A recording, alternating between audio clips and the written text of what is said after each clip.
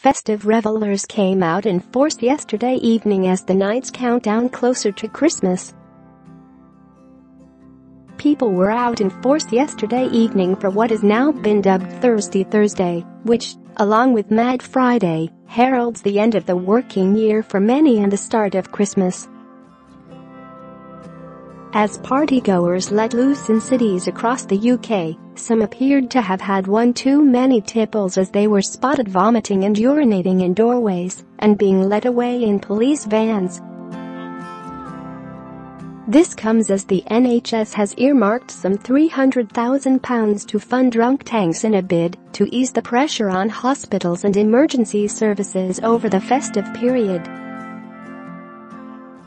The supervised areas are to give drinkers who have had a few too many a safe space where they can be checked over and sleep off the booze instead of clogging up A&E departments.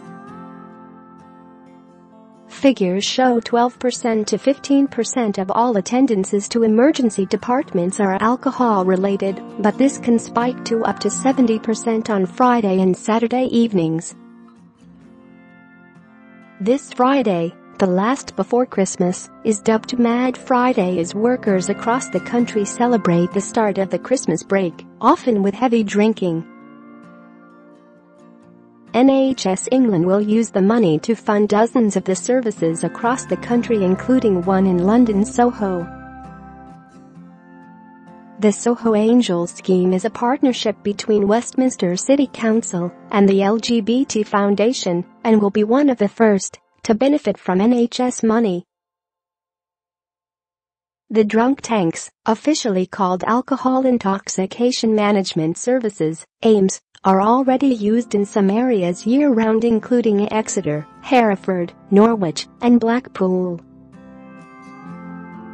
Share this article. Share. NHS Chief Executive Simon Stevens repeated his message that NHS does not stand for National Hangover Service.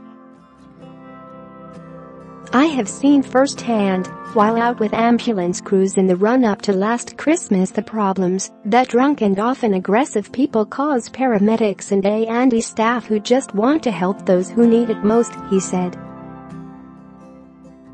We want to help other organizations take care of those who just need somewhere safe to get checked over and perhaps sleep it off.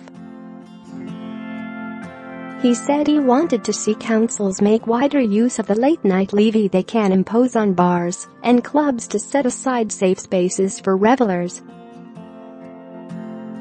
The funding announcement comes as the National Institute for Health Research, NIR, prepare to publish their findings into AIMS. NHS England will then decide whether these services are supported throughout the year.